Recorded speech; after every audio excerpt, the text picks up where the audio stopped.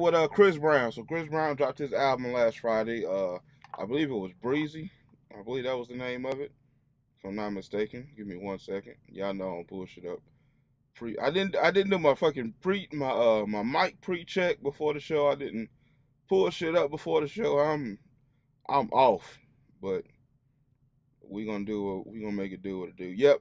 Chris Brown dropped his album Breezy last Friday. It's a 2024 track album, which is, if you familiar with Chris Brown, his last couple albums, that's light.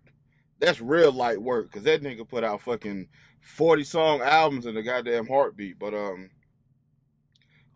it's pretty good. I'm gonna keep it a buck with you. I'm not the biggest Chris Brown fan. When he drops, I check out a few of the songs, because like I said, it's usually like 45 songs on this bitch. So, I usually go through and skim through it.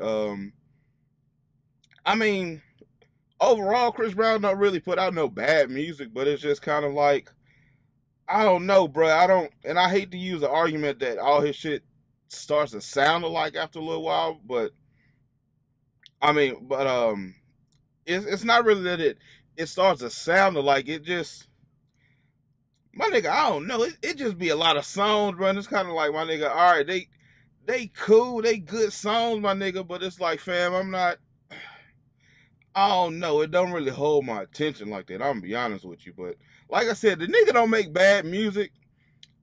Maybe I'm just the wrong fan or the wrong person that I'm not the target audience, obviously.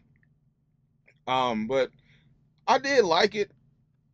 Um, it's an album that if a song from the album comes on it, while I got my shit on shuffle, I'm not gonna skip it. Um, it was a couple standouts on it that I really like. The Sex Memories with LMA. The one with I think Wayne and Blue. That shit was pretty good. Blue is, if y'all not familiar with, which I'm sure some of y'all are, but Blue, formerly known as Young Blue, he dropped the Young off his name.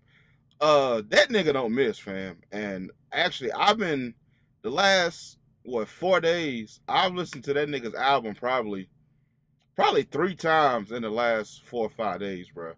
But that's just going off on a tangent. But let me see. Also the song with Blast, Show It with Blast, featuring Blast, and then Bad Than a Beach featuring Tory Lanez. That shit was pretty good. Like I said, overall, I'm not the biggest Chris Brown fan, but I do like the project. I ain't gonna hold you. I do like the project. It's a good project. It's a solid project. Like I said, Chris Brown, in my opinion, even though I'm not that big of a fan, he don't make bad music. So it's like, it's kind of like you get what you expected with Chris Brown. It's gonna be a lot of songs. All of them gonna sound good to, what I'm saying, a certain extent. Like, nothing is, I mean, I can't say nothing is trash. Nothing is trash about the album. It's just, like I said, I'm not the biggest fan, so I can't really say I'm not gonna sit there and say it's fucking great because it's Chris Brown. Like, don't get me wrong, Chris Brown is definitely a fucking legend. But like I said, I'm just not the